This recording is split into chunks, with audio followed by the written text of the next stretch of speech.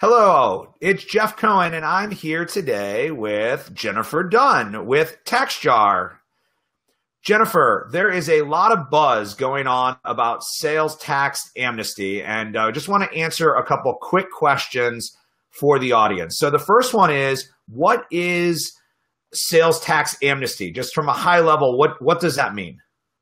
Great question. Sales tax amnesty is when a state agrees that someone who may owe money in back sales tax does not have to pay that back sales tax as long as they will start collecting and paying sales tax in the future.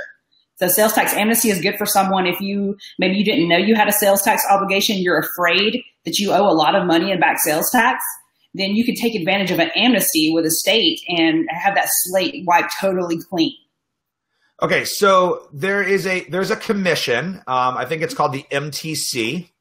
Multi-State Tax Commission, yes. Okay, the Multi-State Tax Commission, and the Multi-State Tax Commission attended the Prosper Show, and they kind of learned of this issue that a lot of Amazon sellers have. Can you kind of walk through kind of what happened after that show and how this kind of amnesty program got developed? Well, sure. So the Richard Cram, who was from the Multi-State Tax Commission, he was a speaker at the Prosper Show.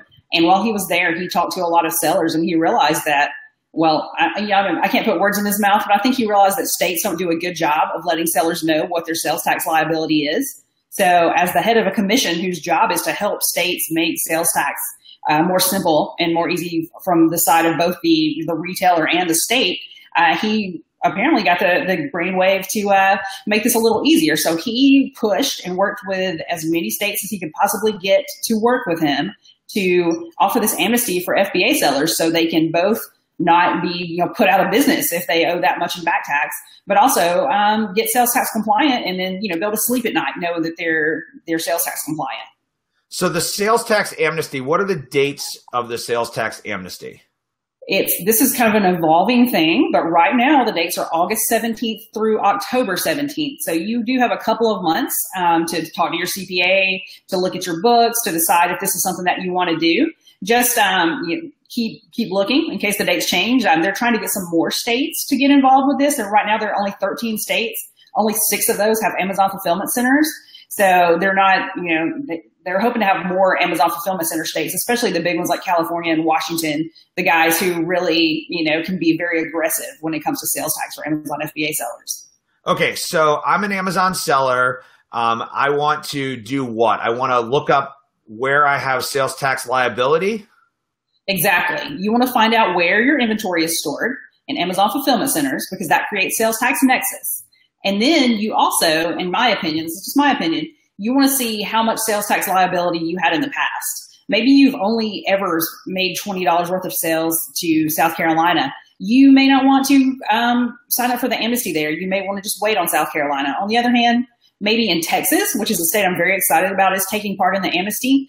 Maybe you owe them $10,000 in back sales tax. If Texas comes after you and audits you after this amnesty period is over, they could charge you the $10,000 plus fines and penalties and interest. So, that could be a business breaking fine that you receive from Texas. So that's when I would recommend definitely taking advantage of the amnesty. Now, of course, it's up to you and you need to talk to your CPA or any advisors that you have about this. But I think it's going to be a really good deal for some Amazon FBA sellers. So there's currently 13 states that are participating. I think you said only 6 of them have Amazon fulfillment centers, but understand that you could have nexus in a state for other reasons, right? So if you have staff or if you hire a VA, there are other ways that you can create nexus within a state. So don't just think that if you don't have inventory, you don't have nexus. That's right. The other thing is that this is what big companies do, right? So big companies go out and they create amnesty with the states, and then they kind of clean the slate and move forward. And so what the Multi-State Tax Commission did was they basically said, collectively, we're all one big organization, and therefore we're going to help all of these small sellers kind of push their way forward and move through and navigate this. Now, big question. This happened now. Will it happen again? It very well may.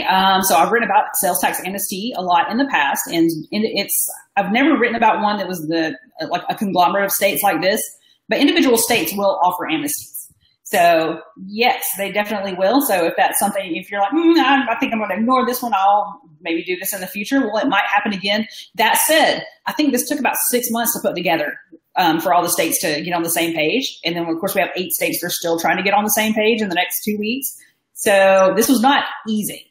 So you may find an amnesty in an individual state in the future, but I am not sure that, something this big will happen again. I mean, maybe if it's very successful, states will be more ready to get on board. This is sort of a new animal under the sun.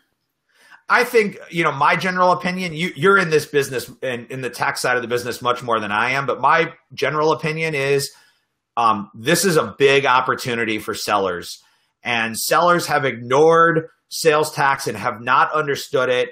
And this is your opportunity to wipe your slate clean and move forward doing things the right way and removing business liability. That's really what you're getting rid of, is you're getting rid of business liability. Now, let me ask a couple more questions. I want to keep this conversation short. Does Amazon collect the sales tax? So I have to decide that I want amnesty. Then I have to apply with the state to get to have a registered state tax ID. Then I have to tell Amazon to start collecting the sales tax. And then it's my responsibility to remit the sales tax to that state on some regular period. Is that correct?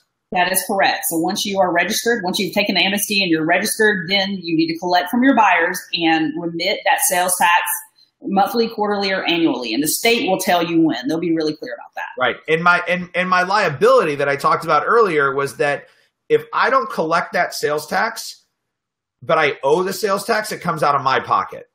Exactly. Yes. So does Amazon charge to collect sales tax? They do. They charge 2.9% of all sales tax collected. So if you charge $10 in sales tax, there's going to be a 29-cent fee on that. Okay. So Amazon is charging for the sake of collecting sales tax, and then they remit that to me with just my normal payment. Exactly. They don't remit it separately. It's just in your payment. So you won't know exactly like, oh, this percentage was sales tax, this percentage was just my sales. So if I'm collecting sales tax, then my bookkeeper needs to be aware of that. My bookkeeper needs to account for that properly. And then I need to be paying the individual states based on the sales tax collected. That is absolutely right. Okay. So got about 1 or 2 minutes left. What else as a seller do I need to worry about, or do I need to be thinking about between now and the end of this amnesty program to take best advantage of it? Well, there are a couple things. The first thing is your past sales tax liability. Look at that. Say if you owe a lot of money in the past, this could be your chance to wipe the slate clean. The second thing is your future. Do you plan to sell your business ever? Is this just a lifestyle for you, or is this something you're really wanting to build up? The more serious you are about your business, and I know we're all serious about our business, even if we just plan to use it to retire. But the more, if you plan to have a future for your business or pass it on to your children, you need to be very compliant with sales tax. Gotcha. Jennifer Dunn with TaxJar. There's a lot of information at TaxJar.com, and follow their blog. We'll obviously be keeping information updated here on the Seller Labs blog. Thank you for joining us, and we will continue to share information as it's available. Thanks, guys.